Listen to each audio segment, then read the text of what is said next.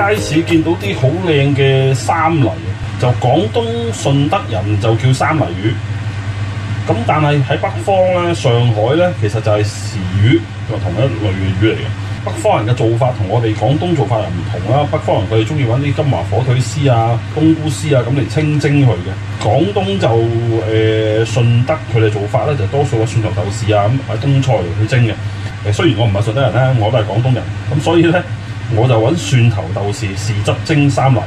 咁三泥魚你叫佢，因為好大條啊，咁食唔到咁多，咁佢又肯賣半條俾我，咁我買半條，咁就唔使打輪，翻嚟咧洗乾淨佢，抹乾水佢。咁但係三泥魚就要小心咧，佢有好多骨嘅，咁所以食嘅時候就要好小心。佢肉就好甜好正，不過你食嘅時候就要小心咯，特別係小朋友添，佢真係勁多骨嘅。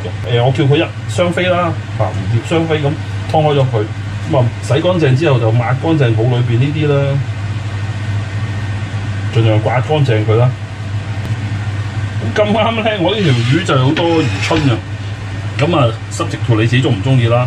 咁如果唔中意咪抌佢咯。咁我就會擺埋落去蒸埋佢噶啦。蒸之前未醃佢，咁咧就撒少少鹽擺落雪櫃咯。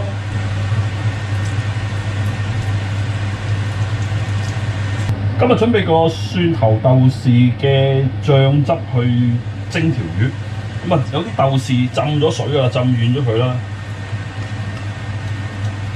有啲蒜頭切咗蒜蓉啦，想佢好味少少就可以咧，搓一搓爛少少，其實唔搓都得嘅。搓爛少少啲蒜嗰啲豆豉啦，加埋啲乾葱。少少紅辣椒，少少糖調一調味，唔好太多。少少鹽，少少胡椒，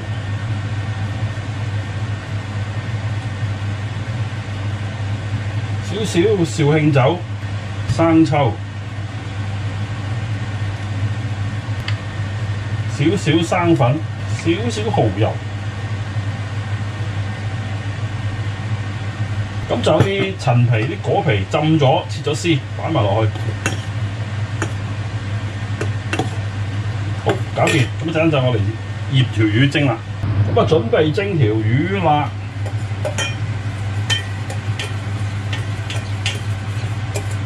首先咧就倒晒啲醬汁落去先啦。裏裏外外。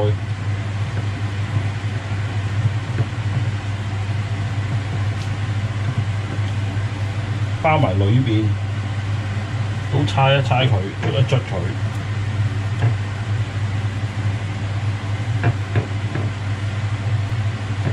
好，煲水，煲緊水之後落鑊。水滾落鑊，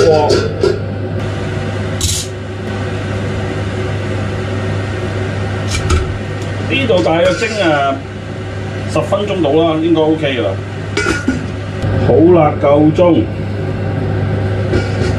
跟住咧就鋪翻啲葱啊、芫茜上面，就唔使用薑喎，因為有果皮，唔需要薑啦。跟住咧就淋翻啲熱油上面，